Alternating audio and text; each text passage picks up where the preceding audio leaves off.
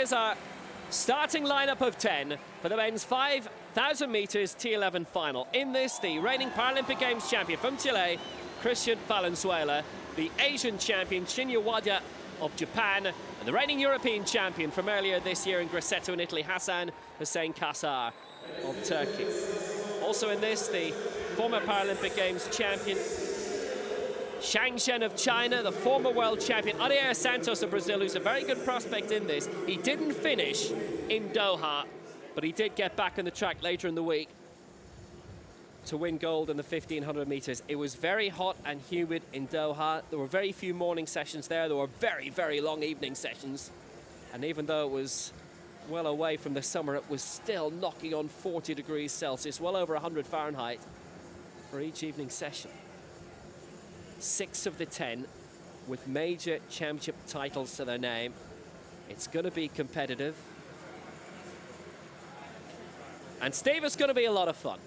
I think so. We got a good field here. We've got Brazil involved in the opening race.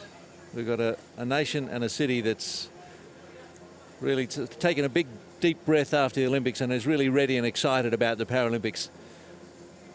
A lot of good messages delivered, I felt, during the opening ceremony about what was to come and what was expected of the athletes and the force for social change that the Paralympics can be. And it's always a great thing to see big crowds at Paralympic events. Only a modest one first up this morning, but it'll build throughout the session and into the evening.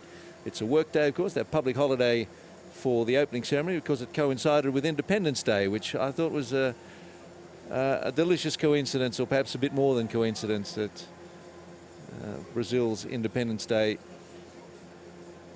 shared the spotlight with the opening of the Paralympic Games.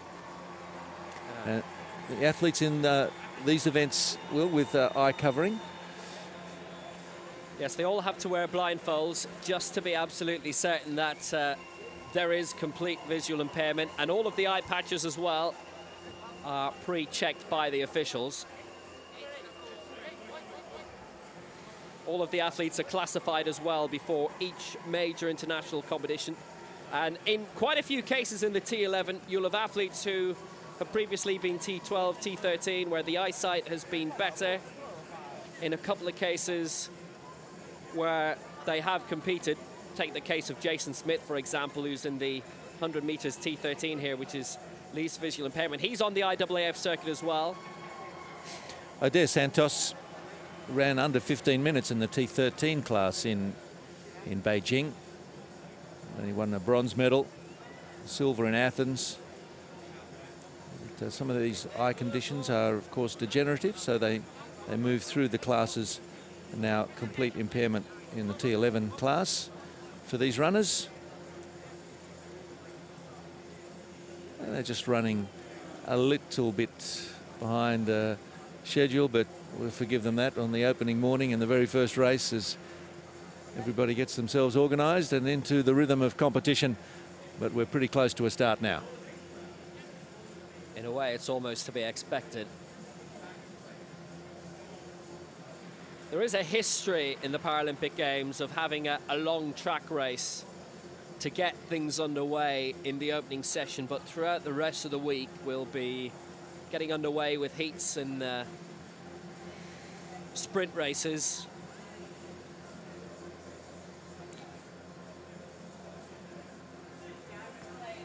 All is just about set then for this men's 5,000 meters T11 complete visual impairment. A lot of the athletes are obviously used to competing against each other at major championships too. Nuno ALVES, who was front of the pile, mention him in a moment. Here's Huseyin KACAR, 28 years old, the reigning European champion from Grosseto, won silver in the 1,500 meters as well. His guide, Mohamed Ugur Sakir, silver in the 5,000 of the previous Europeans in Swansea. Bottom tier of the far side, the back straight is just about full. Here's Wilson BII of Kenya with his guide, Kerr, who previously competed at London 2012 but didn't finish in the 5,000 meters. Former Paralympic Games champion from Beijing in 2008 in the 1500 and the 5000. He's a journalist in Shenyang. Zhen. His guide is Sheng Minyang. For Ecuador. Flag bearer for the Pan Am Games last year in Toronto, where he won bronze in the 5. That's Darwin Castro. And this guy, Sebastian Romero. Big cheer for this man. Lot expected of Odair Santos. He's got 2 guides here, Carlos Santos being the first.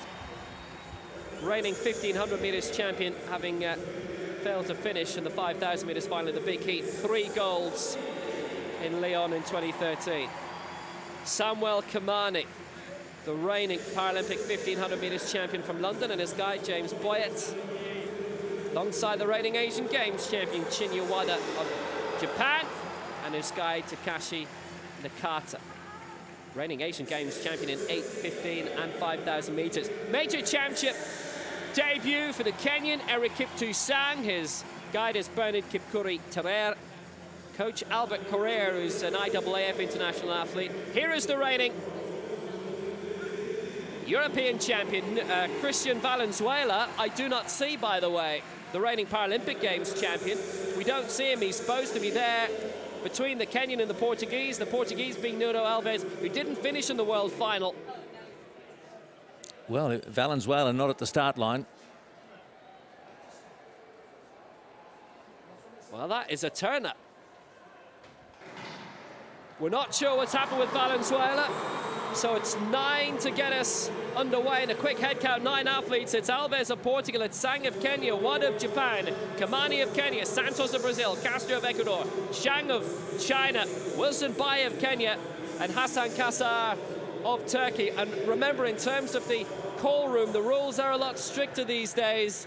It happened in Doha. Quite a number of athletes, top athletes, didn't make to the start line. They weren't in the call room in time, and they were disqualified. We can only speculate what's happened with Valenzuela, but the reigning Paralympic champion will not be champion here in Rio.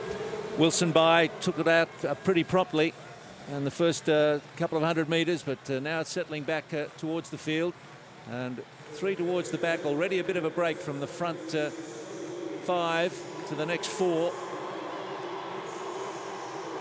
And happy to take up the running with his guide, Bernard Correa. It's Bai and Zhang, 1-2 at the moment for Kenya. Quite tight. In fact, all the Kenyans have decided to go out together at the moment. The guides act as, if you like, course commentators. Tell them where everybody is. Zhang, KIMANI and Bai, the leading 3 for Kenya at the moment. Expect to move up 2. Bruno Alves, very pacey athlete. The fastest time in terms of lifetime best belongs to Odair Santos, who's perched nicely in 4th place at the moment. He's going to get a huge amount of support in the back straight. Lots of bodies in this closing straight with the guides perched in, but they'll generally each run to their own pace. You'll see that there was a chance of a breakaway for the top 4, but it's 6 ahead of the rest at the moment. Also up there is KACAR of Turkey, the European champion from Grosseto in Italy back in June, which was wonderfully well supported. That and the World Championships in Lyon have provided us the best crowds, definitely at major championships since London 2012. So at the moment, a leading 6, 3 from Kenya, the Portuguese moving up, the Brazilian there as well, and 1 from Turkey also. So the Kenyans have it between them at the moment.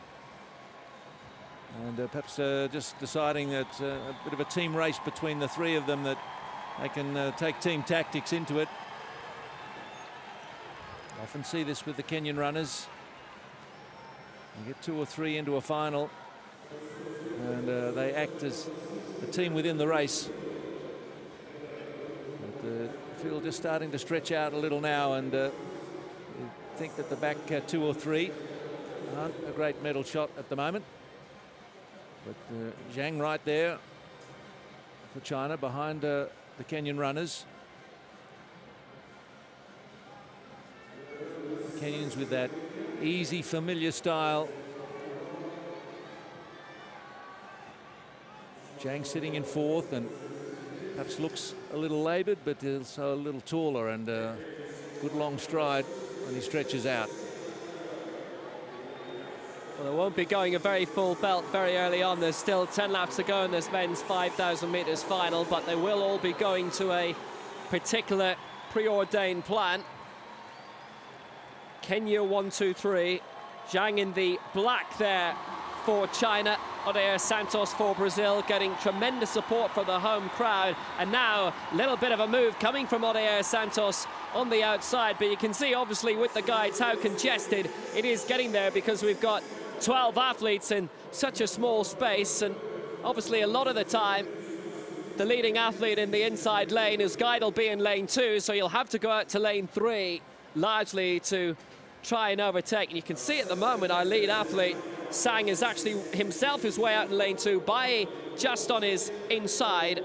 And then the other Kenyan athlete, KIMANI, just tucked in behind. But Zhang is happy with where he is at the moment. Santos 2 for Brazil in 5th place. A little bit of a move up from the European champion, Hasan Huseyin KACAR of Turkey as well, in 6th place. He did very, very well in Grosseto. It was an interesting style he had. And in the World Championships in Doha last year, he'd led for quite a bit in the 1,500 metres final, took bronze in the end, bronze in the 800 metres, didn't finish the 5,000. He was one of the leaders in that, but it was so hot and they had to have that race as late on in the day, towards 10 p.m.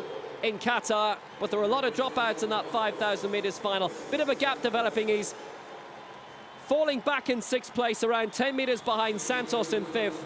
But right now, I think everybody looks to be happy with the pace they have, Stig. 9 competitors, but as you say, 18 runners, and it can be a bit congested, especially when athletes try to make a move. But single file at the moment. Santos certainly hasn't played himself out of the race, still in that leading group of 5. And WADA of Japan just back off that pack, so ground to make up for WADA and his guide Takashi Nakata. Zhang leads it out for Kenya. Just saw in the back straight before, with a little hand signal from one of the Kenyan guides to his fellow competitor behind him. So a bit of communication happens out there. Kenya 1, 2, 3. The teamwork is working very well. I just noticed, by the way, from our live results system, Jonathan Balados was due to be the guide for Cristian Valenzuela, and that's suddenly come up as an NA, so I just wonder if the guide perhaps had got injured ahead of the event. In the 5,000 metres, some athletes are allowed too, but we can only speculate. Perhaps Valenzuela's guide had a problem in the run-up to it, but there's no problem for Kenya at the moment. They're dominating this. They've never had a 1, 2, 3 in this event. They obviously dominate, along with Ethiopia, in the longer events in the IAAF circuit, or at least did until the likes of Mo Farah came along. But they look very, very comfortable in this at the moment. Heading up with 7 laps to go. You know, as they make their way along that well-populated back straight, Will, there's a big noise goes up for Santos, who's sitting nicely at the moment behind the Kenyans. And if he can ride the wave of support that we felt last night at the opening ceremony and is here in the stadium. Been a major move by Santos. He's moved up into 4th place behind the Kenyan trio, then a bit of a gap back towards Zhang in 5th place, and then a large gap back down into 6th place for that European champion, Hasan KACAR. So it's looking like a Kenya-Turkey duel for now, with less than 7 laps to go. Zhang has kept his pace up very well, and at the moment the rest have fallen back quite considerably. And also for the uninitiated, and maybe your first time watching this in 4 years, maybe your first time watching this overall, but when they cross the line, the athlete has to cross the line first at the finish, ahead of the guide, otherwise it's disqualification. We just saw then the change of the guide there, Will, happening for Santos. So Santos had the other Santos alongside him, and he swapped him out now, which are allowed at distances at 5 and 10. The 10,000 metres, when it is run, would tend to go on beyond half an hour. Zhang doesn't seem to have the same smoothness of rhythm as he did earlier, but certainly the top 4 do. So Kenya 1, 2, 3, as it's been almost from the opening lap, when Wilson BII took it out strongly and his teammates settled in behind him. Samwel KIMANI and Erick KACAR, Turkish competitor there. WADA of Japan just back now in the field, and a little chance, it would seem, of catching our front four, and it's turned into a race in four with the three Kenyans and Odair Santos of Brazil. 8.5 minutes of competition behind them already. So tightly bunched, the leading three for Kenya, with Santos well perched in fourth place, and he knows that most of the support is for him. But as for the Kenyans, KIMANI, ZHANG, BII, they've kept pretty much the same pace, and it hasn't even been a situation that they've changed positions. It has been ZHANG leading, BII in second, KIMANI third for much of this. And you can obviously see a little bit of care as well, that they're keeping well out from the curb. We had a few athletes actually trip up on the curb during the Olympic Games. They're making sure that doesn't happen. Right now, our leading trio are all in lane 2, and Santos is in lane 1. Obviously, there's still 5 laps to go. There's no reason for him to try and accelerate on the inside now, but he is trying to keep the pace up on the outside, and it looks quite comfortably that it is these 4. There's CACAR back in 6th. WADA of Japan is back down in 7th place, and then in 8th, wearing the gold singlet for Ecuador, is Darwin CASTRO. Another little bit of swapping of guides happening, you'll see there. That is for the 3rd placer for Kenya, Samwel, Mushai, KIMANI. James Boyd is one of his guides. But there's been no change in position of that top 3, and Santos is obviously happy where he is as well in 4th. It won't surprise if ZHANG, KIMANI and BII for Kenya try and lock out the Brazilian Santos from the medals. And if they can bring it home 1, 2, 3, see what tactics evolve over the final few laps. Santos sitting in a very nice position and maybe just shifting to the outside now, thinks about it and slots back in behind the 3rd of the Kenyans. If you just look at Santos's guide, he's been in full communication with him. There may have been a chance a couple of laps ago for him to sneak on the inside, but definitely there's really good communication, as has to be the case. It's a T11 category, it's complete visual impairment. But he's getting a very good commentary on Odair Santos from his guide. Santos with a personal best of 15 minutes, 16:82. Best time in the field. But the Kenyans, 1, 2, 3, and we're not really surprised. Such is the pedigree in this great long-distance racing nation. Yeah, they've had to miss a couple of IPC Athletics World Championships in the past, particularly Leon. Quite a few of the African nations, strong African nations, couldn't make it because of funding issues. And the interesting thing about Santos's lifetime best, it came this year. He's the fastest in the field, not just overall, but he's the fastest this year with that 15:16. And he's had the grace in the past, the triple world champion from Leon in 2013 for Brazil. Only a silver in the 1500 meters at London 2012. Behind Cristian Valenzuela. But he's got the rhythm, he's got the pace, and we've got 3 laps to go, and the main race is set to start shortly, about 70 meters back to ZHANG of China in 5th place. Hasan, CACAR of Turkey's in 6th. And WADA there of Japan. Santos just for a moment looked like he was losing touch with the front 3. The danger for him is that the lead Kenyan runner, a couple in front, can make a move, and there's a block between Santos and the front. But Santos shifts to the outside now, looking to make a move.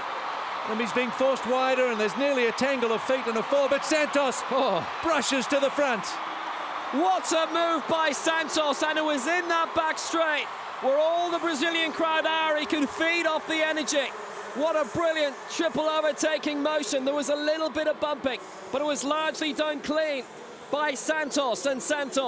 And now the Kenyans in 2nd, 3rd and 4th have got a little bit of a move to make, and what their tactics will be now. Moving back, pushing back a bit, is KIMANI in 4th place. Now there's a bit of jostling in position.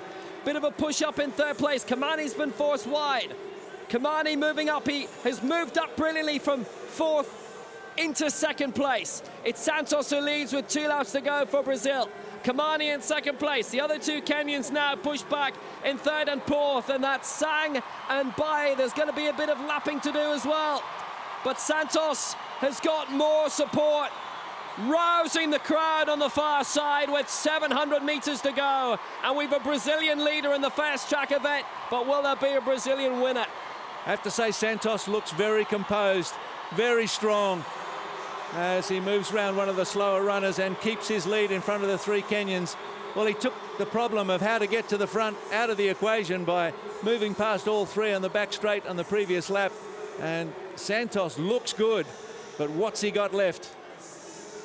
As they come round into the home straight once more, Santos with three Kenyans breathing down his neck. Well, only two really, as one has dropped off the pace. We've got 500, less than 500 meters to go now in the first track final of the Paralympics, Rio 2016. Santos's guide looks up at the big screen. He knows where the movement's coming from behind, and it's coming from KIMANI. Here's the bell. They go through in 14:14.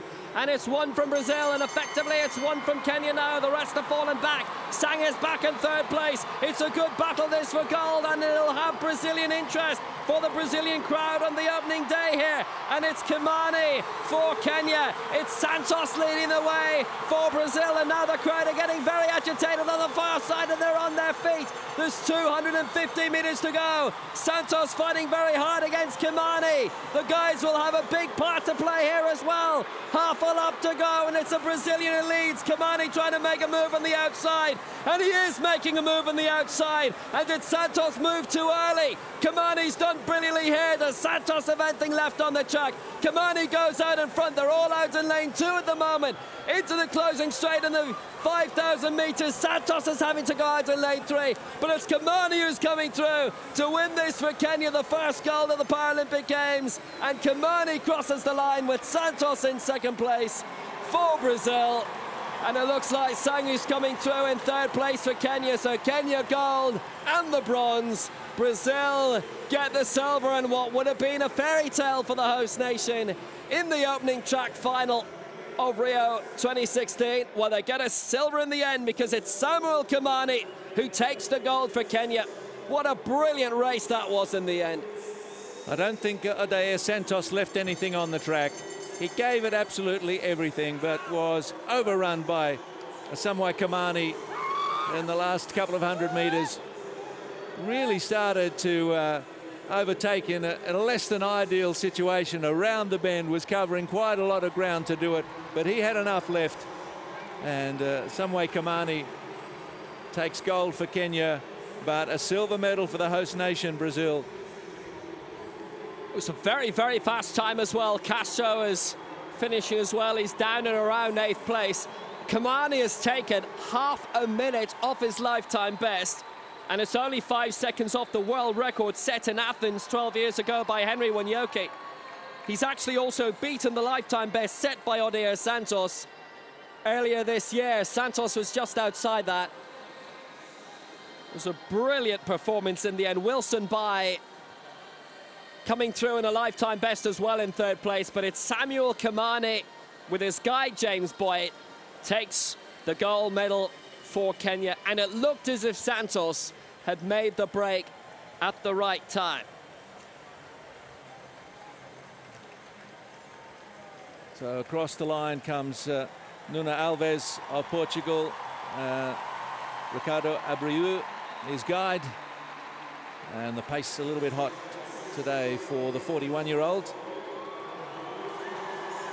But a great tactical race from the Kenyans, and a terrific effort from Odair Santos to split them, and it really looked like a 1-2-3 was on the cards.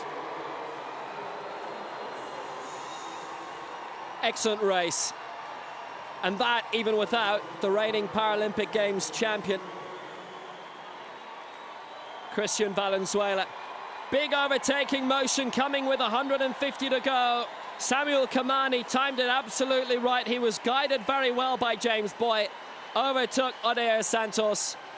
They will be absolutely enthused within the crowd, the fact that they managed to get a medal on the opening morning in the opening race.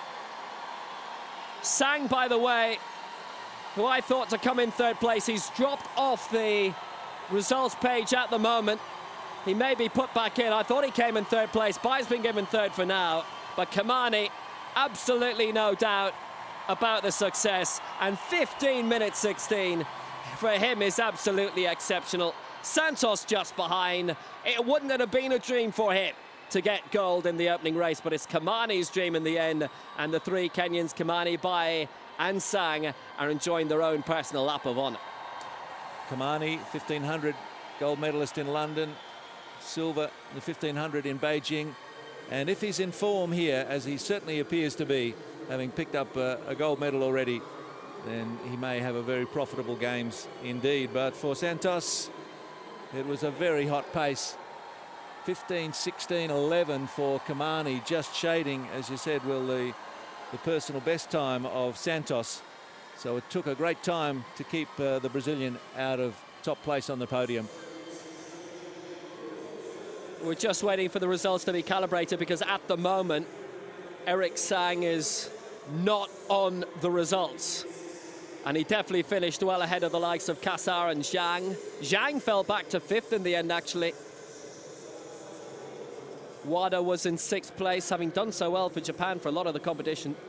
ZHANG in that black Chinese singlet found himself falling back, but Kenya, well, very, very impressive. And they're all getting involved in the celebration here. 3 of the top 4 setting personal bests.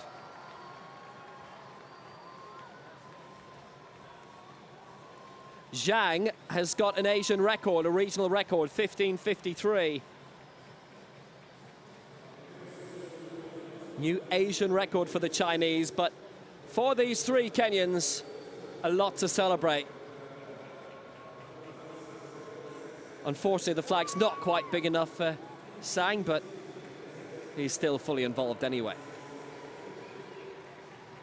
It's a very exciting start to the competition. Well, what a great race. It wasn't a runaway winner. We had a great contest through the closing laps, and the glorious uncertainty of sport. You just don't know who's going to win, and that really adds to the theatre.